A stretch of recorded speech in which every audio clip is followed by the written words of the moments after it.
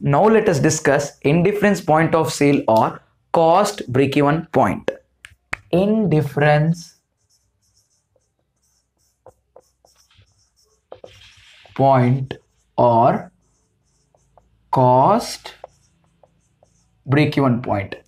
Whenever we refer to indifference point or cost BEP, we refer to a case or we refer to a point where there are two sales with different variants and both the sales will end up giving us same profit. We find it difficult to choose between one among those two. We find indifferent to choose among these two. So it's a point at which two different sales meet, being same amount of profit yielded in both the cases. So I repeat, indifference point or cost break-even point is a case where two different variants of sale gives us the same profit. So if they give us two different sales variant, what is the point at which the profit from the first variant and the profit from the second variant meet?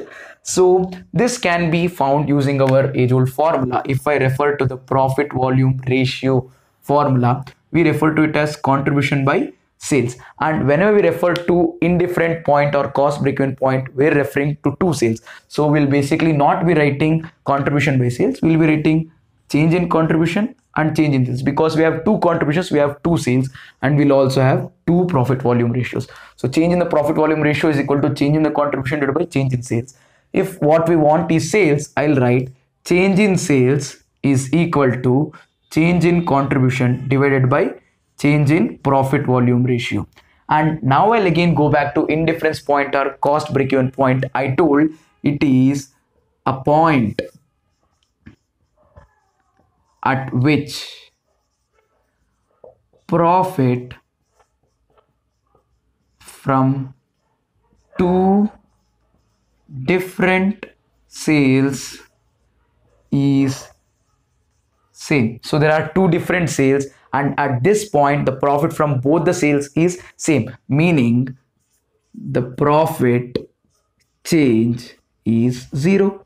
When I say the profit in both the cases is zero, the profit is not changing. If I take profit from the first case and deduct it from the profit from the second case, what will I end up with is zero. And when I say change in contribution, we mean change in fixed cost plus change in profit divided by change in profit volume ratio. And as I'm telling, the change in profit is zero. So what will be my formula? My indifference point of sale is equal to change in fixed cost divided by change in profit volume ratio. Whenever I refer to change in fixed cost, I'm referring to fixed cost of the first sales variant and fixed cost of the second sales variant and the difference between them. And change in PVR again is the first sales variant and the second sales variant's difference. And this is in rupees. If I want to find indifference point of sale in units, then I'll go back to our old thing, whatever I usually used to refer to, total contribution divided by contribution per unit. But whenever we're referring to contribution and then contribution per unit here, we don't have one level of sales here. We're talking about indifference point, that is two sales giving same profit. So I'll not just talk about contribution, I'll talk about change in contribution divided by change in contribution per unit. But again, I told you that whenever we talk about change, it's about difference between these two. So if I say change between contribution, I'll tell fixed cost and profit of first level, fixed cost plus profit of second level, and then difference. Here, the difference is only between fixed cost and not profit, again because the profit is same. So instead of writing change in contribution, I will change it to change in fixed cost. Yeah, it is fixed cost, as profit is zero. Profit, the change between the profits is zero. So change in the fixed cost divided by change in contribution. Or I can also write this as change in fixed cost divided by change in variable cost per unit, because the contribution will change exclusively depending upon the variable cost. The fixed cost will not affect our contribution.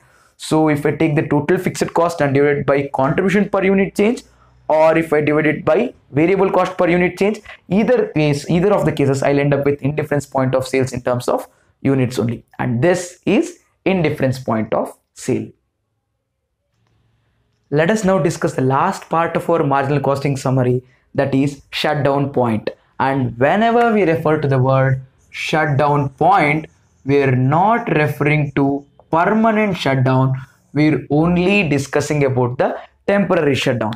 And because of any difficulties, if the organization is not making any profit, so then the doubt that will arise is whether to stop the business temporarily and then continue when the season picks up, or to continue the business even during that unseasonal time. So this is decided using this concept of shutdown point. And whenever the business is going through difficulty and the sales have fallen down, still it has to pay the same amount of fixed cost. Instead, if the company decides to shut down for a temporary period of time, it might avoid certain fixed costs. So fixed costs can be categorized into two parts. One is avoidable and the other part is unavoidable fixed cost. Avoidable fixed cost is the fixed cost to be incurred only when you run the production. If you stop the production, this fixed cost can be avoided. When you say unavoidable fixed cost, this has to be paid whether you run the production or you don't run the production. Example, if you decide temporarily to shut down the factory, still you need to pay the factory rent, because once if the factory is shut down, you cannot take the entire equipment out. So that is unavoidable fixed cost. You have to end up paying it. Maybe if you're paying any certain expenses which are to be paid only and only when you run the production, that becomes your avoidable fixed cost. As unavoidable fixed cost is paid irrespective whether you run the business or not, this is irrelevant for decision making and we'll never be considering it in our marginal costing chapter. But this is the relevant part and the entire decision making will be with respect to the avoidable fixed cost.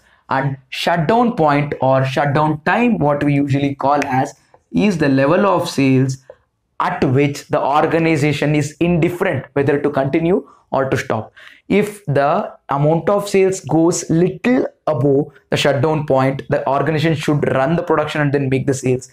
If the amount of sales go below the shutdown point or shutdown time, then the organization should not continue any production or sales and it has to temporarily shut down. So it is point at which